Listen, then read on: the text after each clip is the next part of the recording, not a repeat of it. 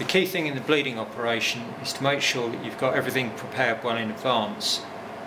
You'll need a syringe with between 20 and 30 cc's of dot fluid. You'll need an empty syringe, you'll need an 8mm spanner, and you'll need a Torx key suitable for taking the top off the main reservoir on the brake lever. You'll also need a 4mm Allen key. The first part of the process is to make sure that the lever itself is level.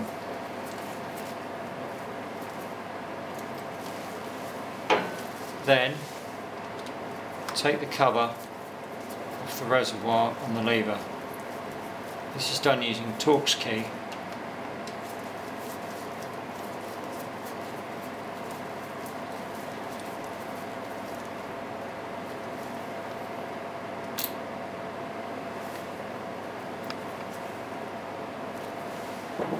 As you can see, the reservoir is almost completely full of brake fluid.